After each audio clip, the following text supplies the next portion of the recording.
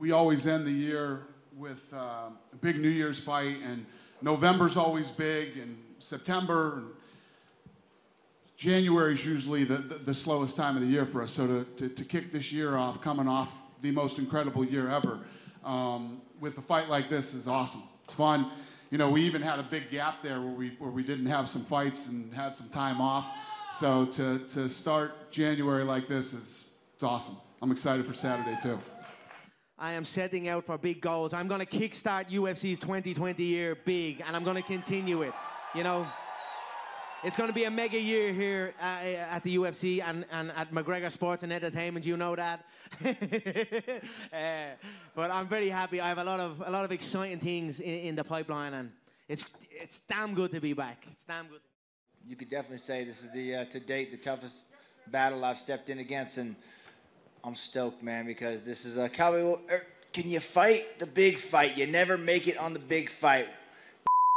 The biggest one. Let's see, huh?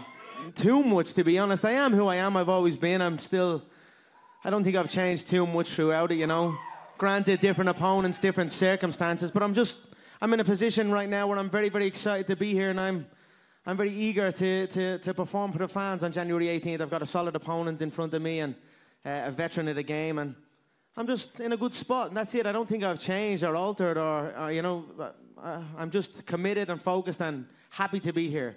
You would be stupid to think this man doesn't have a wrestling defense or some kind of grappling defense. So for me just to walk in and be like, oh, I'm going to just take him down and submit him, get a in real life, man. We got to go in there, we got to fight our asses off. That's what's got to happen. I would like that bad title, that belt, and then I'd like the gold. You know, for me the gold is has a bit more significance to it, especially since the way the BMF fight finished. I thought we were robbed of a classic contest there. I thought it was only kicking into gear rounds 4 and 5. But they're both exciting bouts. I'd say probably the more exciting of the bout would probably be myself versus Jorge from a stylistic standpoint.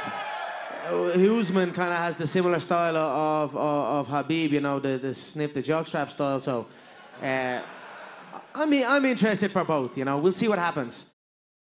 Fighting is just what I do. It's, you know, I love it to death. It's my passion. So by saying it's not my everything, I just like to live life. So if fun comes into my training, I'm going to go have the fun for sure. But every day we train, every day we focus. It's just like this man, he hasn't been a year and a half since he's fought. I'm sure he trains almost every single day. So it's just what we do. It's in our nature. We're the last dying breed of some last fighters, man. So it's cool to be here and share the octagon with this man. I can read Donald, you know. I like him a lot. He's a good guy, but I can read Donald like a children's book, to be honest. You know, he's a good fighter. He's got some good tricks up his sleeve.